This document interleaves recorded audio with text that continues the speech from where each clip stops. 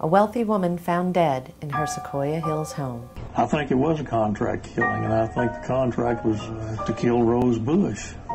A husband's association with a well-known Knoxville madam. Harry was known to be associated with her. 40 years later, the question remains, who killed Rose Busch? Married more than 40 years, Harry and Rose Busch led a prosperous life in Knoxville. Harry was a successful jeweler and business owner, and Rose an active member of the synagogue. But a brutal turn of events on the evening of November 19, 1968, would destroy that idyllic image and leave Knoxville with a high-profile, unsolved murder case.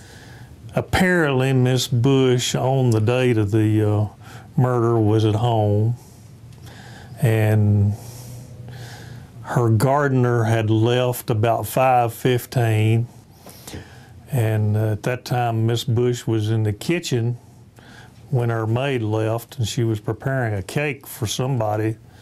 Harry had tried to call his wife to let her know he would be late.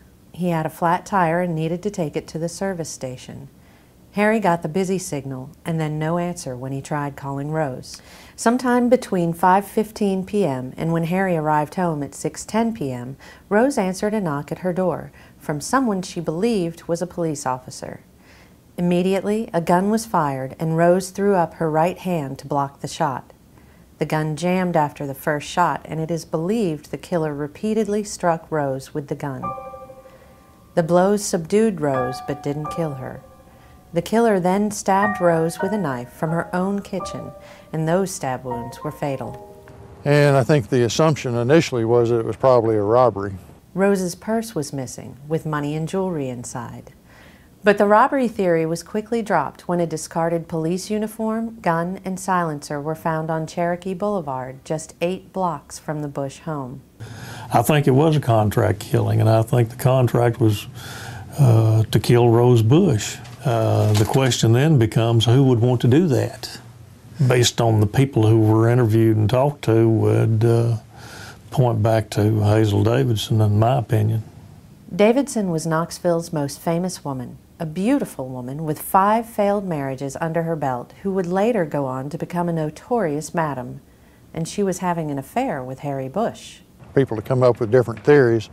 Obviously, when somebody is murdered in their home, one of the first suspects would be the spouse or a relative.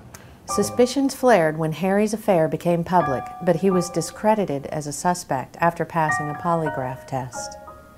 Even though he remarried and moved to Miami 5 months after Rose's death, investigators believed Harry wasn't involved.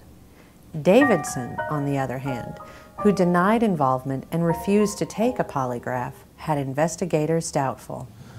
I don't believe her. I think it's my investigative opinion that she very likely was involved in it in some way, but that could never be proven. The gun and police uniform were traced back to Ohio, and investigators pursued leads there, but again, nothing panned out. As time went along, I don't think anybody ever really felt that they were close to solving this case. I think most investigators who worked on it believe that Hazel had something to do with it. There are cases, murder cases, that only God will deal with. And after 40 years, it's highly likely that God will deal with this murder case, or maybe he's already dealt with it.